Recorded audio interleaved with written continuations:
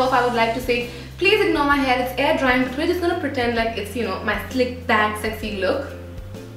Yeah, maybe not. Let's just ignore it altogether. So today I'm going to be doing another full face of first impressions because we are in the week of full face of first impressions.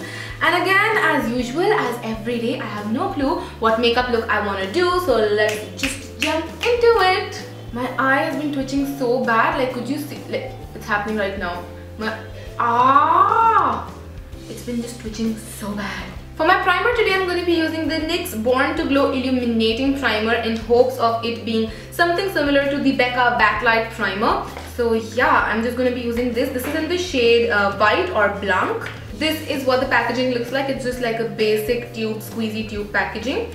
It's twitching again. My eye is twitching so bad. So I've just taken a little bit of that primer. I'm going to smear it in between my fingers first and then just apply it to my face. So there is some sort of glow to my skin, but it's not like the Becca Backlight filter. This is more like a subtle glow, plus it's very hydrating, which is a nice thing because I'm very dry.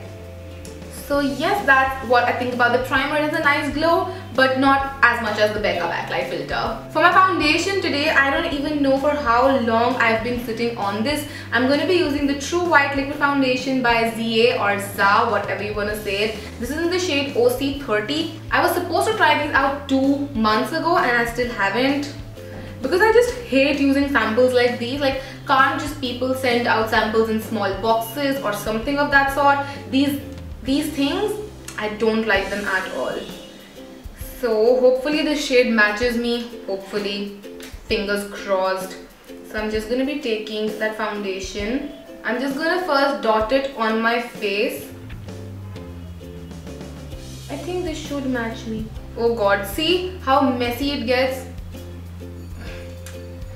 The hate is real. To be honest, I'm not a very big fan of the name that they've kept, True White Foundation. Like, this ain't white, this is skin color. There's nothing such as white, it's skin color. I don't know when people will understand that not everyone wants to become white. We just want to look like our skin sometimes. So I'm just gonna buff this in using a flat top brush. I'm just going like so. After buffing out, I do think it's a little light for me. Like a lot light for me. Plus the finish is a little streaky. It's not as flawless as I would have liked it to be. I know it's not about the brush. I've used this brush with a gazillion other foundations. So it's not the brush, but it's the foundation. The finish is a little streaky. Now when my base ain't right, I don't like my makeup that way. So I'm scared for today. I'm scared for today's full face of first impressions.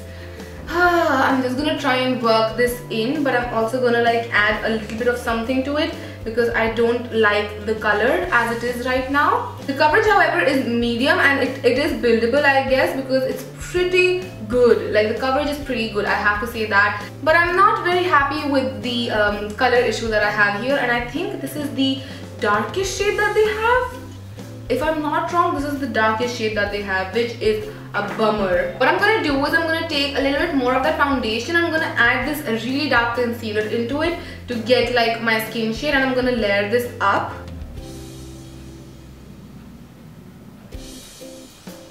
My base looks so bad. So bad. I can't. I'm just gonna like remove this. I just cannot.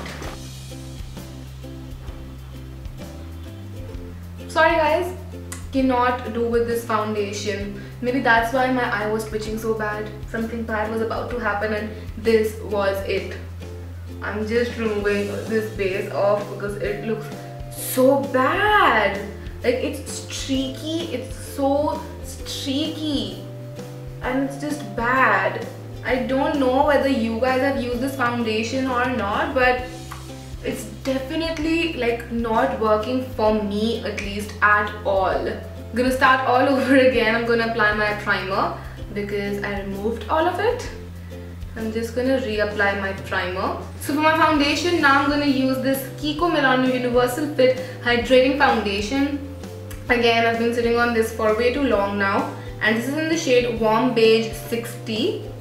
So I'm just gonna take a little bit of that just a tiny amount, not like a lot of foundation. The theory behind this foundation is that it adapts to your skin shade. So it has some color changing beads or stuff into it, like something, I don't know what. So once you like apply it all over your face, it will like automatically adjust to what your skin color is as well. So I'm just taking a buffer brush and I'm just slowly, you know, buffing it out. Now this seems so much better, guys. The finish is not streaky, even though I use like a duo fiber stippling brush, which can make any foundation look streaky very easily. But this doesn't look streaky at all, and the color is a way better match for me. And again, the coverage is pretty medium. You can't see through a lot of my imperfections. You can only see through the ones that are very prominent. The slight imperfections you cannot see through. The coverage is very medium. So this is the type of coverage that I like. So I'm not going to be building upon it because I don't like a pretty full coverage face. I'm not that sort of a person. I'm a very medium coverage person. For concealer, I'm going to be trying out this Neutrogena Healthy Skin 3-in-1 Concealer for eyes. So this is in the shade, which shade are you? Buff, 09 Buff. So I'm going to be using this. It has a nozzle, which is a good thing because I always like to just, you know, go directly with it. So I'm just going to squeeze it a little. I'm going to go directly under my eyes, applying a tiny amount of it first because I'm not too sure how much you require of this. So after I'm done with that, I'm just going to use my fingers to tap it into my skin. This is very thick. It's not a thin concealer, it's very thick. I'm also going on my upper lids and the coverage is pretty damn good, guys. I like the concealer. It's thick, it's heavy, it's full coverage, but it's still not, you know, unnatural looking. So I'm just gonna go over my eyelids with the brush with which I applied my foundations just to ensure it's all nice and buffed in. I'm gonna take that same concealer and apply it a little bit, a very tiny amount on the centers of my face as well to make sure that the centers of my face are highlighted as well. And then again taking that same brush, just buffing it out. Then I'm gonna go into this Wet n Wild Mega Glow Contouring Palette. This is in the shade Dulce de Leche. So I'm gonna be taking this highlighting shade and I'm gonna set every place that I've highlighted with my concealer. There's a lot of kickoff, as you can see. I'm just gonna show you again. There's a lot of powder that goes flying away. I don't know if you can see this or not, but I'm just gonna be taking this powder and applying it under my eyes to set my under eye concealer. The finish, however, is pretty good. There's a lot of kickoff, yes, true, but the finish is good and the powder is pigmented. It just makes that area look really airbrushed. Like you can see my under eyes, they're looking quite nice. At least I feel so. Just also applying it to the other areas that I've highlighted to set that concealer into place. I'm not going to set my foundation because I like the finish of the foundation. For contouring, I'm again using the same palette and the contour shade, and I'm just going to slightly contour my face. Again, there's a lot of product kickoff when you just like swipe the brush through. So I'm just going to go right here to contour my cheekbones, jawline. But the powder is quite blendable and it's very pigmented as well, which is a good thing. And the shades are very pretty. Like this particular shade is a very good contour shade for my skin type tone. Dulce de Leche. Sounding French like this. Or Spanish. And my eyes twitching again. No, please, no god. No more makeup mishaps, please. Or is Dulce de Leche Mexican? I have no clue. For highlighter and blush, today I'm finally going to use the Becca Jaclyn Hill palette. Like, oh, I don't want to use this. It's just so pretty. Like, look how pretty that packaging is. I haven't even peeled off the plastic because I am scared that I will ruin the prettiness of this. I'm still not going to take off the plastic, like the basic Indian things that we do. If we buy a new car, we don't take off the plastic for one whole month or till it comes off on its own. Same with every other thing. Even my watches have plastic on them till it gets removed on its own. That's how I am, and only God can judge me, so don't judge me, please. Thank you. Anyways, the shades.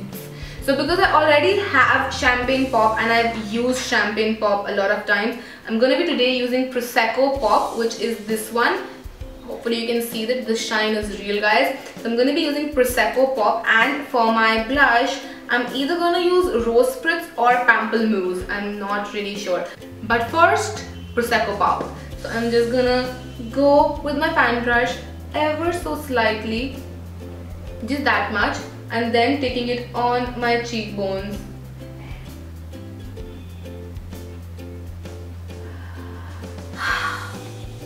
Gonna do another round of it. The glow game is on. I thought I couldn't love anything more than Champagne Pop. I think I was wrong. Prosecco Pop is such a beautiful highlight for Indian skin. Like even Champagne Pop is. I'm not saying Champagne Pop isn't beautiful for Indian skin, but Prosecco Pop is way more beautiful for Indian skin because we are beautifully blessed with that golden bronzy yellow undertones. Like this is gold, you guys. So this is my jam. For my blush, I'm gonna go into Pamplemousse, which is a pretty pink shade. I'm gonna go into that one because Rose Spritz also has like a bit of a highlight factor to it, and I already have like Prosecco Pop on, so I don't want to like go for another highlighter. So I'm just gonna go for Pamplemousse, and I'm just gonna apply it on my cheeks, and I just dipped my brush in, and look at that pigment. Pamplemousse is so pretty. I like the fact that they've kept all different sort of textures in their blushes. Like they have like a highlighted blush, a satiny blush, and then a matte blush as well. I love that fact. It's just somehow made for everyone out there. My face is all done. Now let's move on to the eyes. Starting off with eyebrows, I'm going to be using the NYX Eyebrow Gel. This is in the shade Noir or Black, but it looks like a brown in the tube. I'm not really sure how I picked this up because I always pick up like a dark brown.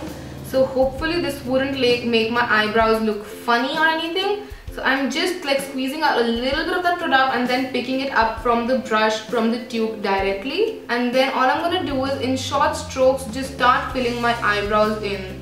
Not gonna lie, it's extremely difficult to use, be it like squeezing it out, picking it up on a brush, or working it in your eyebrows as well, because it can definitely be a little overpowering. I feel I picked up a wrong shade. I should have picked up like a dark brown or something. I felt it was a dark brown when I looked at the tube. It didn't look like a black. I read the shade after coming back to India, so I have like no clue it was black. On the other hand, it doesn't give you a lot of issue while spreading out, which is a good thing. So probably a better shade in this one would be a good option. For my eyes, I'm going to start off by using this Kiko Milano Long Lasting Stick Shadow in the shade 36. It's a beautiful pink color with golden reflexes. I didn't try it at the store, to be honest with you guys. I just picked it up. I did not even have time to try it first. So I'm just going to be taking this and I'm going to apply it all over my lid area, like the moving lid area. Quite pigmented and it's quite soft as well. It's quite creamy. I like it. This is great for the days when you just want to put like a wash of color all across your eyelids and then just call it a day. Like for those days, this is a really nice product. I wish I had picked up more shades in this stick. I just have like one shade. Sad. Then I'm going to move on to this NYX Avant Pop 10 color eyeshadow palette. This is what it looks like. It has some really fun colors. So I cannot like wait to try this on.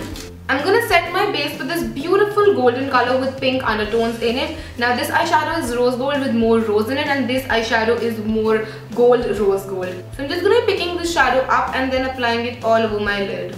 What a beautiful combo this is! Oh my god, this is such a beautiful color combination. Like I am dying right now, like legit dying right now. Then I'm gonna pick up this matte brown shade. I like the fact that they have colorful eyeshadows as well as matte eyeshadows for transition. Like these two are matte shadows for the transition colors. So I'm just gonna pick up that matte brown shade and I'm gonna put it in my crease area. And it's very pigmented. There isn't much of a fallout, which is a good thing because I hate fallouts with all my heart. Then I'm just going to be highlighting under my brow bone with the help of this pearly shade right here. So I'm just going to be picking it up on a brush and applying it right under my brow to highlight that brow. Also taking this in the inner corners to highlight them inner corners.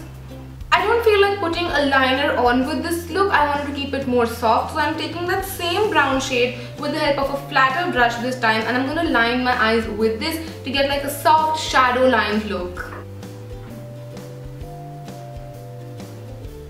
I'm also mixing the darker color in with it just to get a more defined look, but not so defined. You get what I mean, right?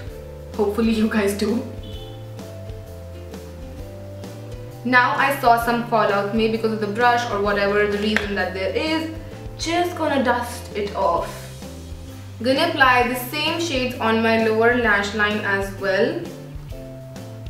Just the outer half though. For the inner corner, I'm gonna go back in with that rose gold color and just apply it on my bottom lash line. For mascara, I'm using this Physicians Formula mascara, and I'm gonna be using this shade right here. The wand looks like this, so I'm just gonna apply it on my lashes and see how it fares. Not bad at all. It also has like brown mascara on the other side, but I'm not gonna use that today. I'm just gonna be using the, normal side. Gonna be adding falsies off camera, but first I'm gonna do my lips. So I'm using this Victoria lipstick, which I got off an Instagram page. I would leave the link in the bottom bar for you guys. So it's a beautiful dusty mauve color. This is the shade BBD 45. It's a matte lip color. I'm gonna apply this on my lips. I love the lip color. It's quite smooth to apply. It's not irritating to the lips at all. And it's nicely pigmented as well, which is a good thing.